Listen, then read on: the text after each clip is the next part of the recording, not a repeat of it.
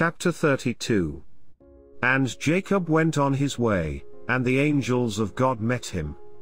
And when Jacob saw them, he said, "This is God's host," and he called the name of that place Mahanaim.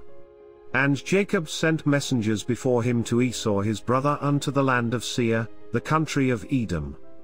And he commanded them, saying, "Thus shall ye speak unto my lord Esau, thy servant Jacob saith thus, I have sojourned with Laban, and stayed there until now.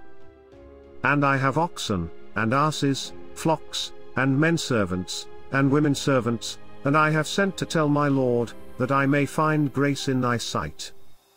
And the messengers returned to Jacob, saying, "We came to thy brother Esau, and also he cometh to meet thee, and 400 men with him."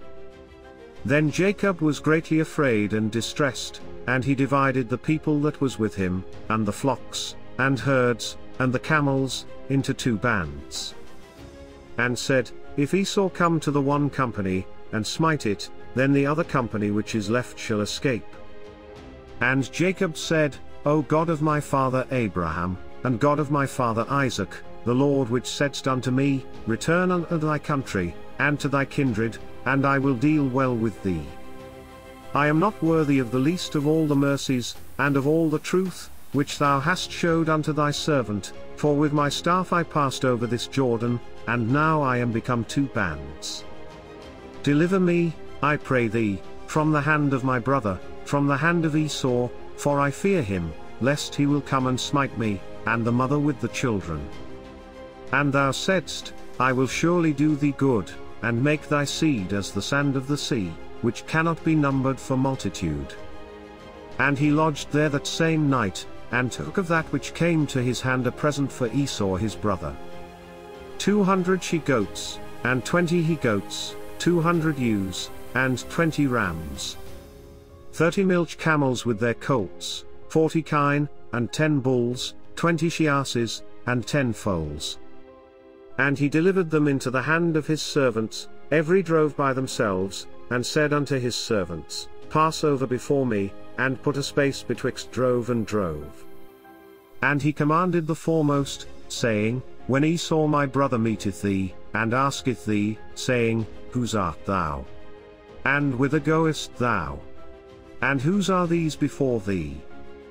Then thou shalt say, They be thy servant Jacob's, it is a present sent unto my lord Esau, and, behold, also he is behind us.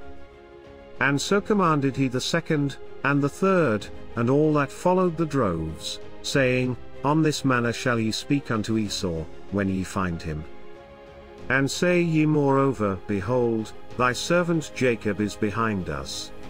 For he said, I will appease him with the present that goeth before me, and afterward I will see his face, peradventure, he will accept of me.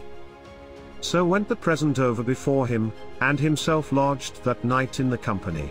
And he rose up that night, and took his 2 wives, and his 2 women servants, and his 11 sons, and passed over the ford Jabbok. And he took them, and sent them over the brook, and sent over that he had.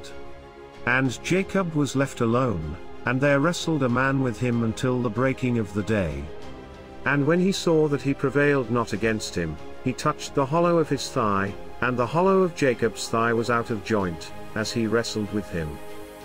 And he said, Let me go, for the day breaketh. And he said, I will not let thee go, except thou bless me. And he said unto him, What is thy name? And he said, Jacob.